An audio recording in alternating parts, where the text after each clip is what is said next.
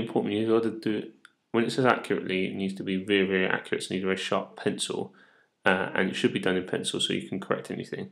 And if there's any construction or working lines, you need to leave those because the examiner needs to see how exactly you've done this.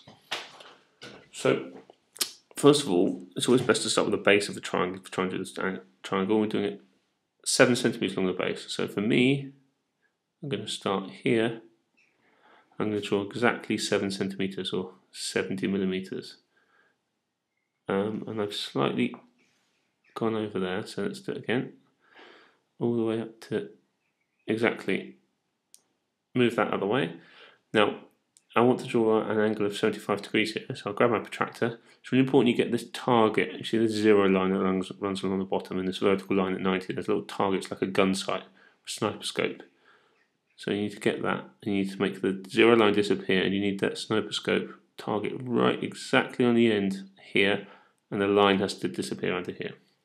Now I'm going this way around the protractor to get 75, so I've got to start from 0, so I'm counting on the inside. You've got to be careful if you count on the other way, you're counting around the outside of the protractor, so don't get confused with the numbers, especially if you go beyond 90. So keep counting the same inside or outside. Here I want to go to 75 degrees, so I'm going to count around 0, 10, 20, all the way around to 70. Now 75 is exactly in the middle here, so I want to just put a little line there. There's my line, I'm just going to go over that.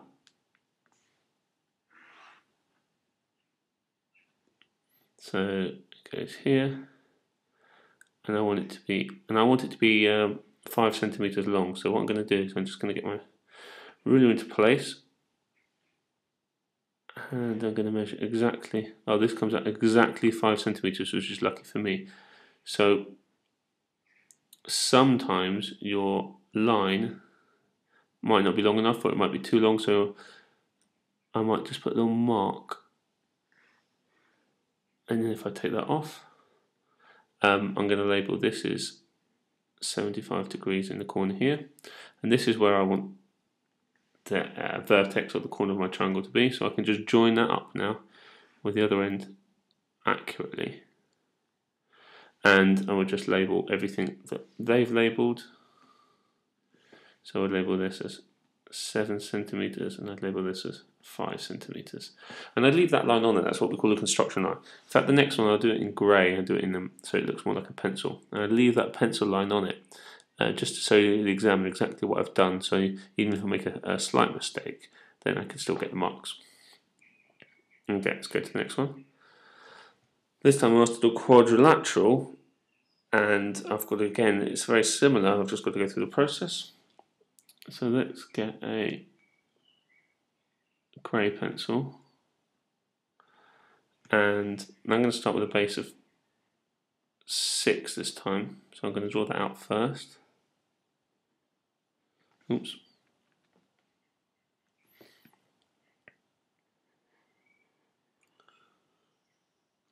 And then if I move this out of the way, I've got my pencil line now, and that's 6 centimeters. I want an angle of 85, so same thing as before. Line up my protractor exactly.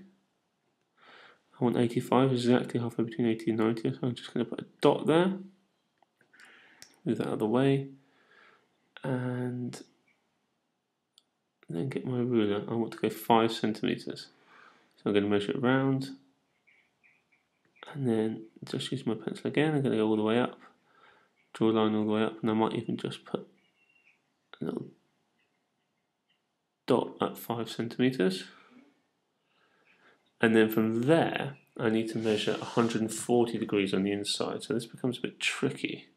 So that's where I want my line to finish. This is a bit tricky, so I want it 140, so I'm going to have to spin my protractor around, line up my target, and then spin it on the spot. You've got to be a bit more careful with your...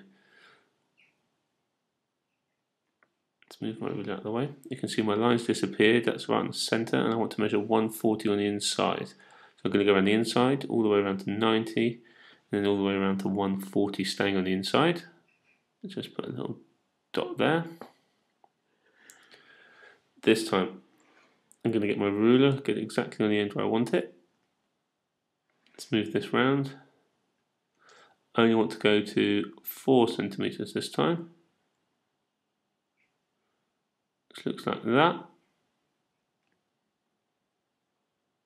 Take it away.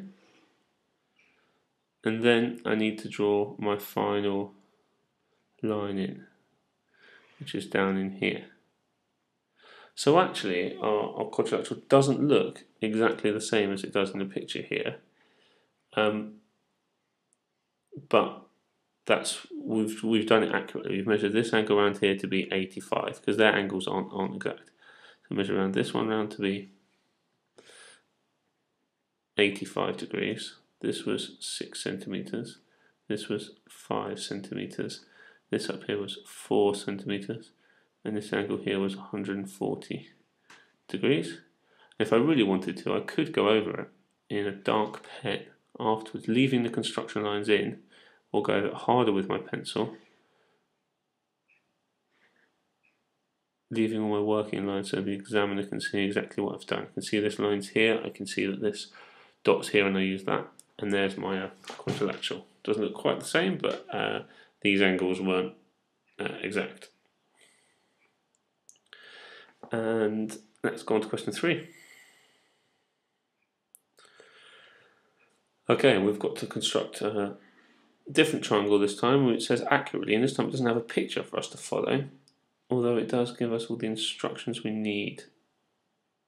So again, let's get a pencil. And the first thing we're asked to do is to make AB 5.3. So let's say AB is the base. It doesn't have to be. Let's say AB is the base, and it's 5.3. Being as accurate as you possibly can. Let's label this side A, this side B, and then we said it was 5.3 centimeters. Now we want a C, which is going to be somewhere above, and we want it to be 6 centimeters, but the angle A to B to C, which is up here, A to B to C, is going to be 112. So the inside angle is going to be 112 degrees. So the middle letter, you travel from A to B to C. So angle B is going to be 112. Let's grab our protractor. Let's spin it round. And we want this inside angle to be 112. So this time we're counting around the outside. 10, 20, 30, 40, 50, 60, 70, all the way to 90. Stick on the outside. 110, 100, 110, 111, 112. So we want our dot just to be there. Let's move our protractor out of the way. And now we want, let's put that exactly at the corner. And we want it to be 6 centimeters. So we line up where our dot was. We're going to draw a line all the way going up exactly to 6. Let's take that off, and then let's add in the final line, which you could do with your ruler, which is going to lead to where we wanted, which was C. So let's label that C, and we label this angle in here 112 degrees. Again, if we wanted to, we could go over, oops, not like that.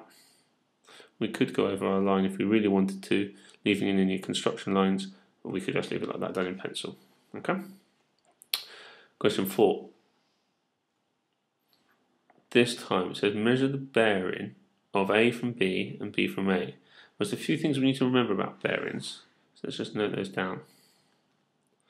First thing we need to measure about bearings always start from north. Second thing is they always go clockwise, and the third thing is they're always 3 digits. I'll see if that. So for example, 60 degrees becomes 060 degrees. Okay, they've drawn the north lines on from us, so that's okay. So we want to measure the bearing of A from B. Now this is very confusing, we've got to be careful. Now we want to find out where A is if we start at B. Look at A from B. So really, we want from north, going clockwise, we want this angle in here to work out what that is as a bearing. So let's get a protractor, line up our 0 line exactly there. spin it around so 0 starts at north, which looks like that. And then we want to find out what bearing this angle is. So if we look, it's 57, 3 little lines back from 60 on the outside. So it's 57. So it's an angle of 57 degrees, which in terms of the bearing would be 057 degrees, because we went from north, went clockwise, and we needed 3 digits. If you want to do it the other way around, you want to measure the bearing of B from A. That means you're starting at A, looking at B. So we're looking at B from A. Now we need to go all the way around here. Okay, and we need to start from north and go clockwise. So we want to measure that whole angle. So there's a couple ways you can do it. You can either start from north, go around 180, and if I spin my protractor all the way around, I then just have to add on this bottom bit, which I make from 0 going around to 57 here. I make that 0 from 57 here, so it makes 180 plus 57, which is 237 degrees. Or I can measure the bearing from the top. If I just started from 0 and measure backwards from 360, if I stay on the inside, 10 all the way around to 90, 123, and I could do 360, take away 123. It's the alternative method. 123 will get me to 237 degrees, whichever way. So I know the bearing is 237 degrees. Okay, if we go one question on. This one's a very common exam question. So you've got an aeroplane which is on a bearing from one place and a different bearing from the other, and you want to find out where that is. So from Birmingham, it's on a bearing of 050. So let's get north straight up. And then we want to measure a bearing of 050. So go around the outside. 50 degrees is just there. So I know it's somewhere along that line. Oops. So if I get my ruler, place it just there, line it up, and draw a line all the way along. And I don't know where it is, so I'm going to draw it as long as possible. But I also know that it's on the bearing of 290 from Norwich. Well, 290 is going to be 180 degrees plus 110 degrees. So if I spin it all around the other way, if I go around this way, it's 180 degrees plus 110. So I need to go another 110 degrees, which is here. I know that actually that my aeroplane is on the bearing from here, and I join that up. Oops. Join it up there, somewhere along that line, and the only place where they cross is going to be where the aeroplane is. So the aeroplane is at this position here. Let's call this position P.